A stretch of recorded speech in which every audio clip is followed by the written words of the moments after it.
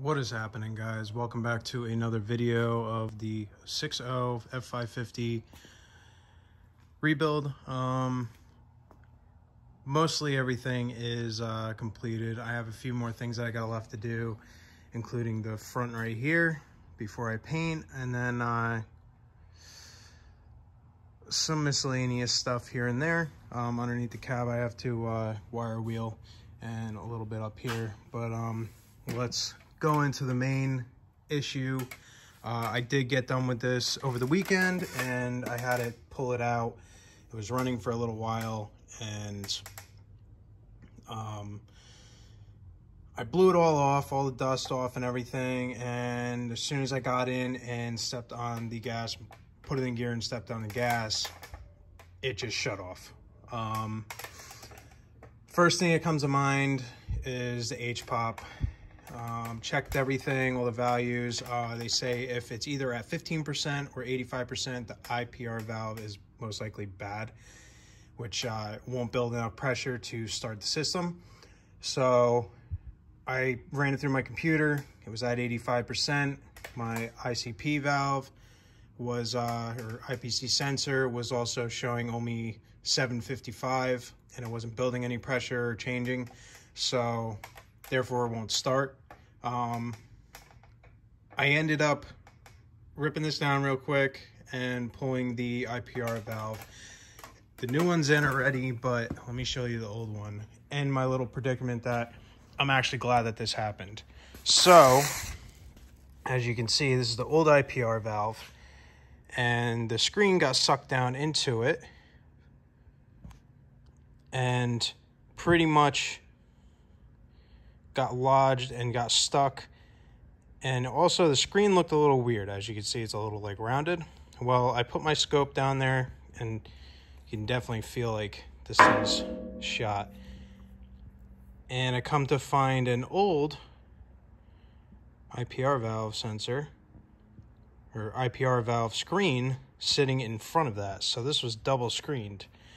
Obviously that's not how that's supposed to go in. So I fished that out, got everything out, and I also been wondering why this has been like running like very like a sort of a rough idle, but not too bad. It would start, it wouldn't have any issues, but it didn't seem like it was running right, like an injector was bad or something like that. So now we're gonna find out, once it's all back together,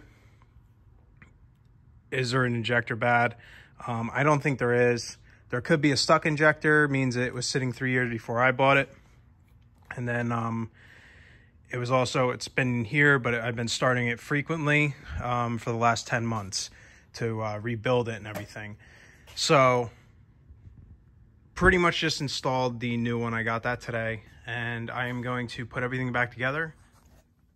All right, guys, we are in the truck. Everything's back together. The ICP is plugged back in, as well as all the injectors and the FICM and the IPR valve sensor. That is in, and we are getting down to business with this. So in the ICP, you want it to build pressure, obviously. It needs about, I believe, 1500 to start. And then you can see I was already messing with it. And it's staying constant for the regulation percentage. So this shouldn't be 15 or 85. It should at least fluctuate.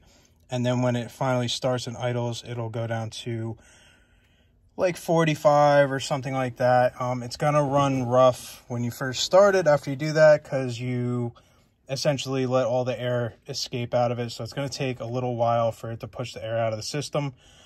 So we're gonna watch this as I crank it, and it should start up.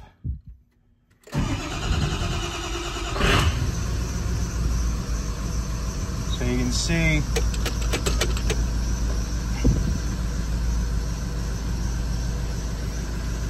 how it sort of hovered down. It's not all the way up. It never got to 85%. And ICP pressure is a lot higher than it was. It was only initially getting to about 755, so it wasn't building enough pressure. But I'm just gonna let her idle. You can see she's smoking a lot. I probably do have a stuck injector, most likely. Not a big deal. But everything looks good. Looks like it's pretty steady. So I'm just gonna let this run for about 10-15 minutes and you know, let the air just get out, let it clean up. It feels like it's already starting to clean up a little bit, and we'll come back. But it's a success. It wasn't a high pressure oil pump, thankfully, because that would have really sucked. But yeah, let me get back later on and we'll clear up. All right, guys, you see she had a little bit of a mess going on. That was the one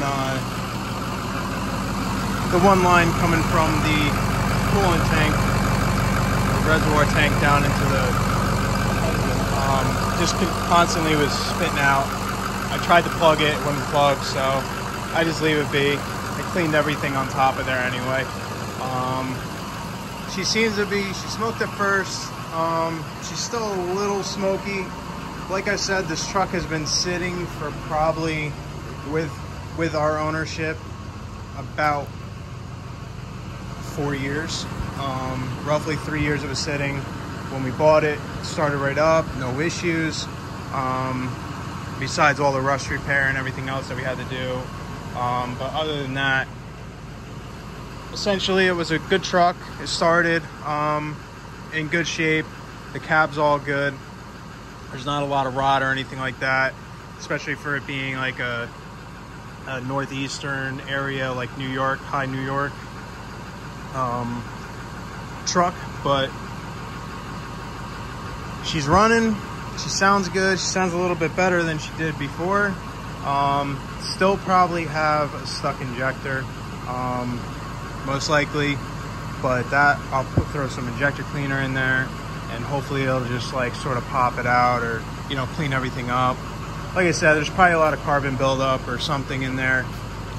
It was previously a motor swap with a brand new long block, and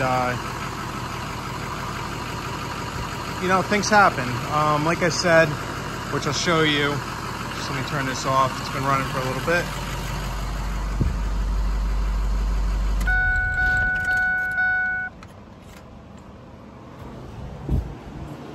Guys, so like I said before, you can see the main issue here. It wasn't just that the screen sucked in, which, let me try and pop this off so you can see. If you can see in there, there's a little piece of screen. Let me get the light.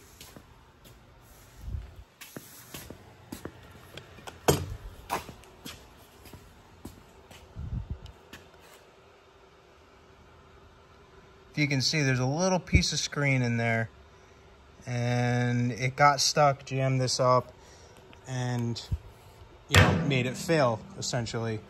But the other issue I had, which I wouldn't even known if that didn't happen, was this was on, and then this must have got sucked in from previous screen change, or they put on a screen thinking that it must have sucked the screen in, or there was no screen, and never checked the inside of the high pressure oil pump.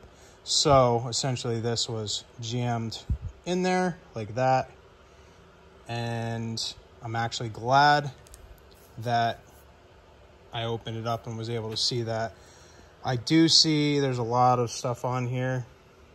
It's mostly just like the plastic from this sort of getting shoved around and pushed and mangled, but there might be some residuals in the system. I might have to change the screen again, but I'm gonna keep those on, you know, in stock. Probably buy another IPR valve just in case. I know they're, you know, if you can get it all out, they're pretty much, you can just pop a new screen on, new O-rings, and you're good to go. But I'd rather have, you know, a little bit of extra parts. It is a 6.0, it is picky, so I'd rather have them just to be safe, especially the screens. If I have at least 2 or 3, I can at least make it somewhere. These are essentially pretty easy to take off. Actually, the hardest part is to get off the stock, which I think I'm going to end up getting rid of. The stock air intake, this thing sucks to remove. No matter what you do, it just doesn't want to come off. There's no good way to do it, and I hated it putting it back on, and I hated taking it off. So just remember that that's probably the hardest part of the job, is this air intake system, because it's all hard to get out. It doesn't want to move. It doesn't want to, you know, bend. It only goes in one way.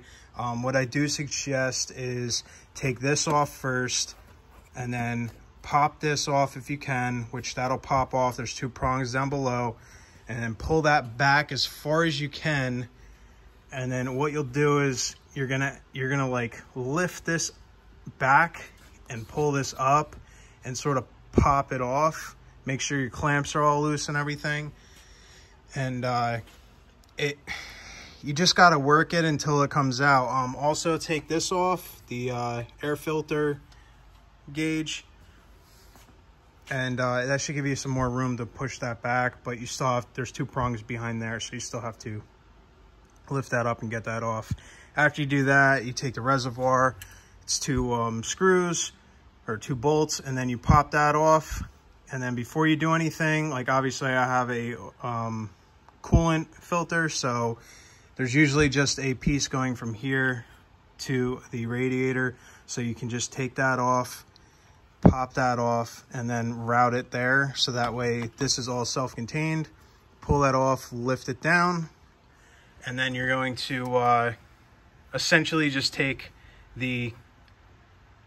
this tubing off and all that, and then you have to take the FICM off, and pretty much the back 3 wiring harness, the injectors and the FICM and the ground wire on the back. And I didn't have no shield in the back, so it was a little bit easier. And then obviously if you have an IPR tool, that's what that is up there. It makes your life 100 times easier, because you can't get a regular socket on there. You can't, there's no room to get a wrench in there. So your life is pretty much a living hell when you're trying to take that out without the tool. So other than that, pretty much repeat the process backwards. And then just either if you have a computer or you have a buddy that has a computer, you just have them check the pressures. Obviously, if it's 15% when you're turning it over, or it's 85% when you're turning it over and it's not fluctuating, and your ICP is not building any pressure over, I would say 1200, because between 1200 and 1500 should fire up at least. So I would just check those numbers. When it does, you'll hear a change in it when it does want to turn over. It'll sort of, the tone will sort of change, and then you'll notice your IPR valve percentage or duty, you know, fluctuating a little bit. But like I said, if it's at 85% or 15%, it's most likely your IPR. You probably sucked something in there and it got stuck open or closed. And, you know, it just happens. There's a lot of debris that comes through the engine, and that's why there's a screen there. But sometimes the screen does not work, or it gets clogged up, and then that makes it so that it does not start. So other than that, all the body work's essentially done. I just have to do underneath the cab with the wire wheel, as well as the front of the body. And then this thing can get primed. The inside can get Raptor linered, the top can get Raptor linered, and all the bare metal can get primed. And then that way, when it goes up to get paint, it'll be pretty much okay in the weather, and it can just get another coat of primer and then finally get some color on this baby. It's been a long road. There's been a lot of issues. There's been a lot of times I just didn't want to work on this, or it just was too much and I just wanted to sell it. But you know, that's what makes these things like more enjoyable, when you finally get to the finish line and you know, you can say like, yeah, I redid that, you know, I did this, I did that, this thing didn't look like this when I got it. You know, it just gives you more of appreciation for what you have and what you do. I like to spend a lot more time, which in turn gets me more frustrated. But other than that, we are going to be doing the primer and Raptor liner in the next episode. Things happen. Unfortunately, the IPR valve went and scared the crap out of me, because it is a 6.0. I thought it was an HPOP problem, but luckily we got that fixed. Everything's good. All the percentages look good. Everything looks good. It runs better. So I can finally be happy and a little bit more relieved on the situation, and we can move on. Thank you guys for watching this video.